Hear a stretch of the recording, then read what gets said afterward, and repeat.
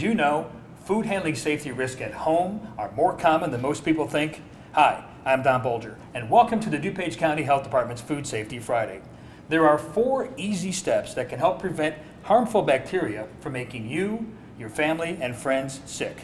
They are clean, separate, cook, and chill. To walk us through the steps from the Environmental Health Services Unit of the DuPage County Health Department, welcome sanitarians Shai and John. Thank you both for agreeing to help promote food safety. And John, the title sanitarian to the average person really says nothing because a lot of what you do is behind the scenes. What does a sanitarian do? Well, like you said, we're in the Environmental Health Services Division of the Health Department, and our primary objective is to focus on food safety. So a lot of what we do is to go into restaurants, and like you said, a lot of what we do is behind the scenes, working with owners, chefs, kitchen staff, making sure they're following all the rules and regulations set up by the FDA to prevent illnesses from being spread. And Shai, those are the people in the community that are seeing you regularly, very familiar with what you do. When you're in a kitchen, what are some of the things that cause the biggest problems? Well, some of your biggest issues is improper hand washing.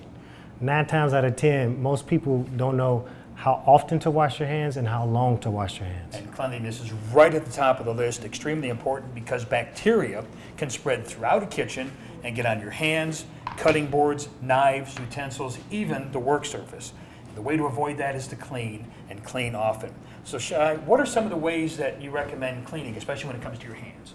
Well, first thing you want to do is, of course, wash your hands, and wash your hands for a certain length of time. And that length of time is? It's 20 seconds. So what are you counting, 1/1000, 2/1000? Well, in the health department, we have an easy way to remember how long you should wash your hands, and that's usually singing your favorite song, which is Happy Birthday or your ABC song. Oh. So now you've washed your hands for 20 seconds.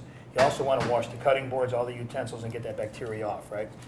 Correct. And how do you do that? Well, normally we say that you use water, hot water and soap, and we ask that you clean everything prior to use. Okay, so once that countertop is clean, do you want to use this dish towel to dry it off? We prefer that you use a disposable paper towel. That way you can use it and it can be used as single use only. Oh, makes sense. But if you do decide to use a towel like this, you want to make sure it's properly clean and is put into the laundry once it's been used. Ah, very good.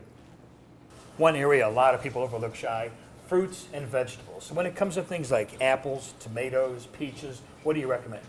What we recommend is that you use warm water and scrub.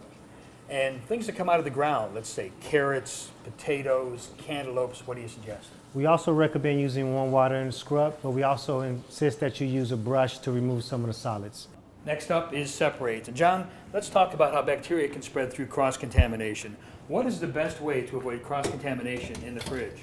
The best way to avoid cross-contamination in your refrigerator is to separate the raw foods and the cooked foods. So you always want to keep the vegetables on top, cooked foods in the middle, raw foods on the bottom, especially the meat and poultry. Oh, got it. We've talked about clean and separate, John. Next up is cook. And even for the most experienced chef and cook, improper heating and preparation can mean bacteria can survive. How do you check those internal temperatures? Well, you bring up a good point. The most important thing is to check the internal temperature. You never want to rely on color when it comes to cooking.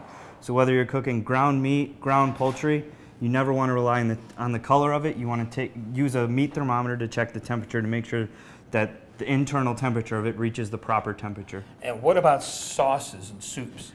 Sauces and soups, if you're reheating them, you want to make sure that they come to a rolling boil for at least 15 seconds. And for more information on proper cooking temperatures, go to our website, dupagehealth.org. Because bacteria spreads fastest at temperatures between 40 and 140 degrees, chill is an important factor. Chilling food properly is one of the most effective ways to reduce the risk of foodborne illness. You want to chill leftovers, right, John, and make sure that foods are not left out more than 2 hours. Right. So the best way to do that is to keep the fridge at 40 degrees or below. And the best way to keep track of that is to use the appliance thermometer that's already in your refrigerator. And then you want to separate large portions into smaller containers so that they'll cool quicker. You also want to refrigerate or freeze meat, poultry, and eggs, and other perishables as soon as you get home from the store. And the best way to do that is what, carry a cooler with you? You could do that, or the best other way to do it is just to do it as soon as you get home. Okay. So when it comes to defrosting, John, what is the best way to properly defrost food? Well, you never want to leave it out at room temperature. So the best way is to put it in the fridge and leave it in there. Okay. And there are also safe, fast ways to defrost food. Shai, what are those?